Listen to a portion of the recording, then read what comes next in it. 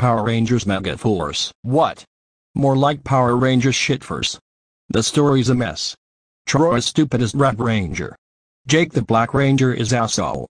Emma the Pink Ranger is so annoying. Noah and Gia are okay. But Gozai is the worst Power Rangers mentor and the villain. Oh my god. Reki is the stupidest villain. Do I have any positive about the show? Well, the only good character has to be Robo Knight. He the only good character. I give this show a 1/10. It's bullshit. End of rant.